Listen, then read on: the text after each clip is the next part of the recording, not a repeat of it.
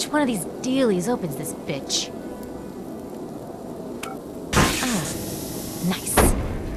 Holy Stocko. You're alive.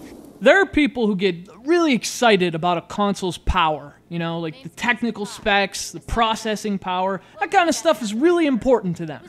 Frankly, I'm not that kind of guy. I'm the kind of guy who chooses lady characters because they're more fun to look at. And I name them Sigourney Beaver. As seen on home video.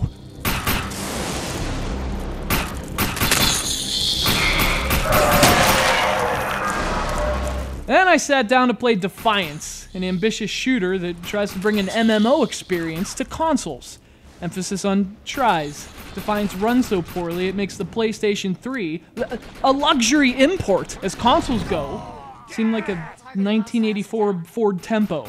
I'm not that kind of guy, but even I thought, wait, the PS3 could do a lot better than this. This will go a long way for Grant and his men. We got him! Nice work! Now let's get to the roof and signal the medics. I'll tell you what other kind of guy I am not. An MMO guy. I thought Defiance was just some terrible show on the SyFy channel. And I only knew that because of all the commercials they ran during SmackDown. SyFy was mixing aliens with my Daniel Bryan. It was the worst!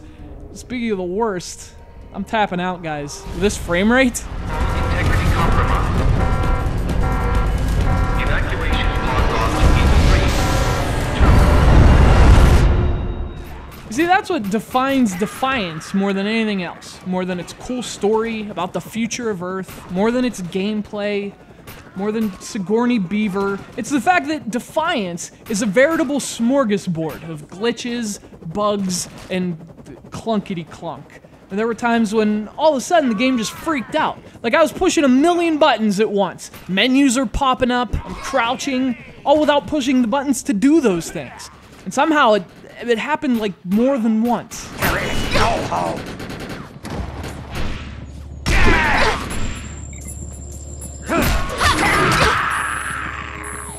Of course, sometimes the game's technical tomfoolery works to your advantage. Like, hey, having trouble with a group of enemies?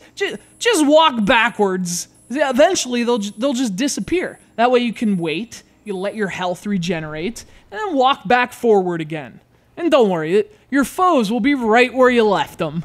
So obviously, you take those technical issues, you add the other technical issues, Defiance starts to fall apart a bit. Or a lot.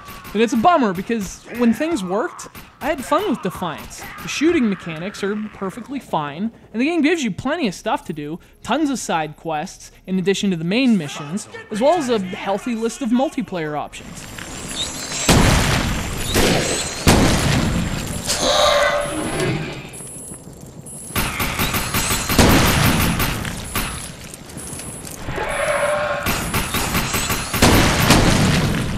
Thing is, though, even when the game's clicking, Defiance is never all that great. Again, the missions and side quests are great in number, but not in design. Most are pretty paint-by-numbers in their approach. And you know, the leveling up's kind of weak, too. I mean, it's neither tangible in-game or intuitive to use.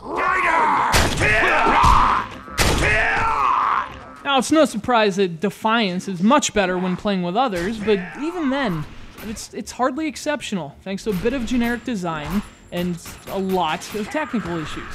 It's a game that feels a bit aimless, like it wants to be this ambitious console-based MMO, but it just doesn't have enough ideas to back up that ambition.